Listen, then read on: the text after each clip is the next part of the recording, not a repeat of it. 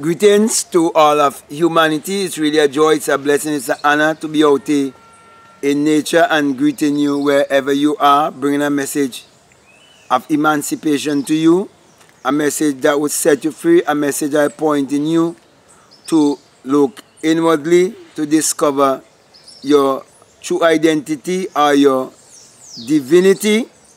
That's the reason why I want to speak to you concerning the divine laws that governs the universe and governs the rest of humanity also.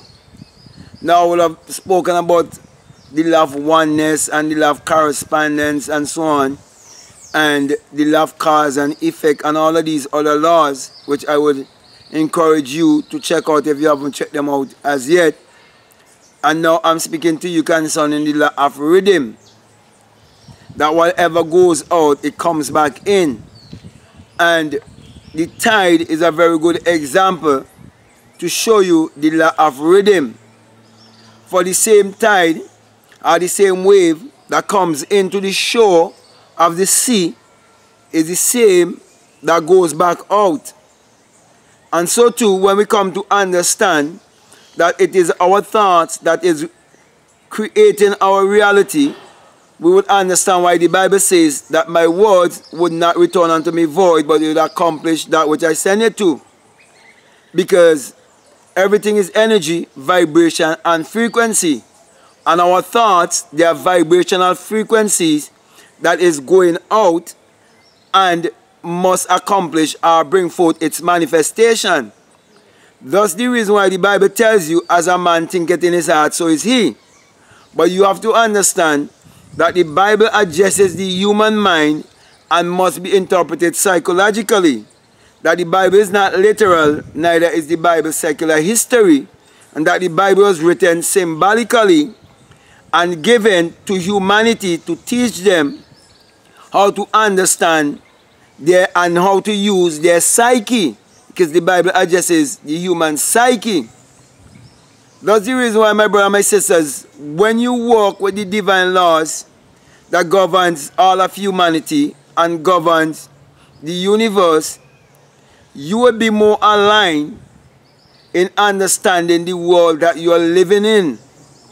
So the law of rhythm, when you master the law of rhythm, you'll be able to also master your thoughts, because you will become more responsible for your thoughts, because you will understand that whatever thoughts that you are emitting outside into the world, that it will give you a harvest.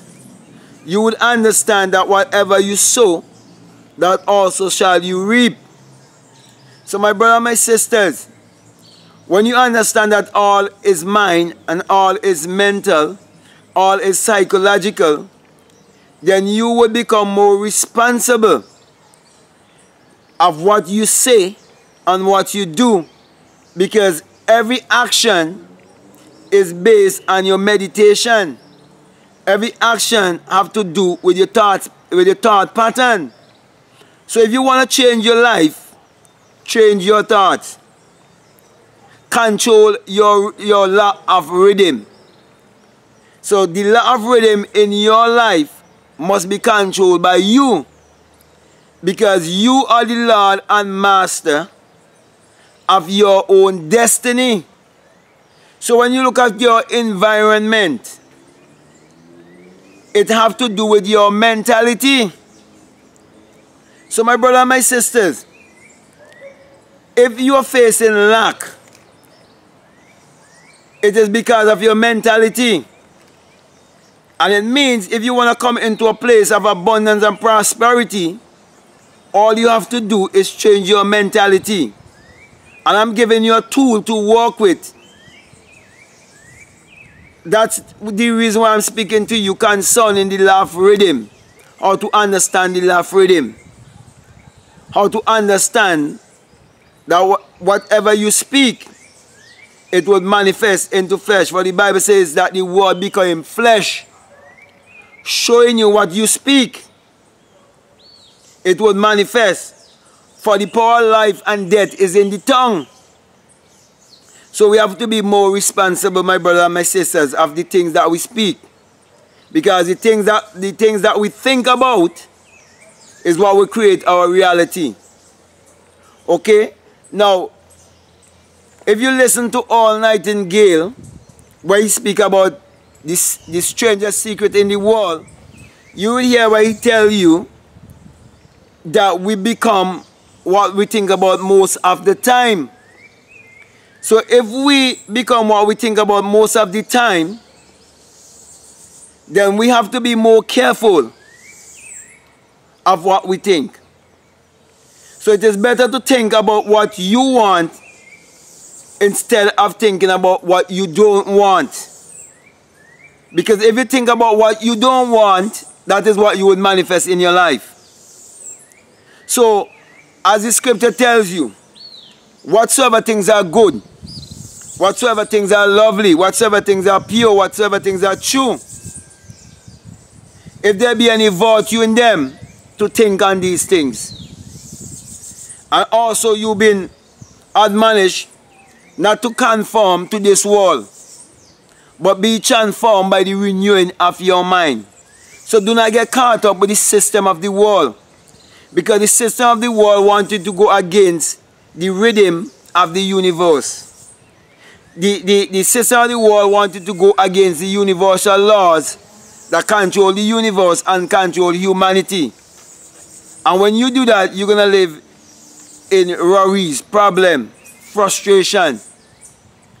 But my brother, my sister, my encouragement to you is to make sure to understand these laws that governs the universe and governs humanity, and walk with them to the best of your knowledge and understanding, and make sure to always apply them in your life, and you would be able to live the life that you always envision yourself living. So my brother and my sisters, I hope what I'm saying to you, that you're willing to apply it in your life and see the results that you would get from walking with these laws in your life. So what I would say to you at this time is to like this video, or to comment on this video, or if you haven't been a subscriber as yet, I'm encouraging you to subscribe.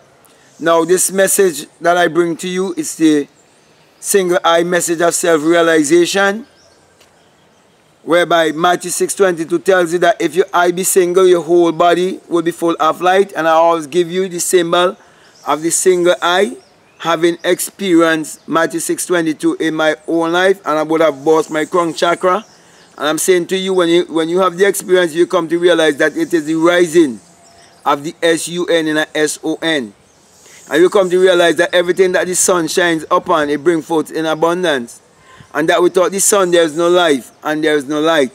And that the sun powers the earth. And that without the human imagination, there isn't anything made that was made. And that the sun parallels the human imagination, and the human imagination parallels the sun. And all of humanity depends on the sun for life and vitality. That's the reason why, my brother and my sisters, I'm encouraging you to use the law of rhythm in your life by applying these principles in your life and using your mind power to achieve your every desire. So with this being said, I want to say peace, love you, I'm out.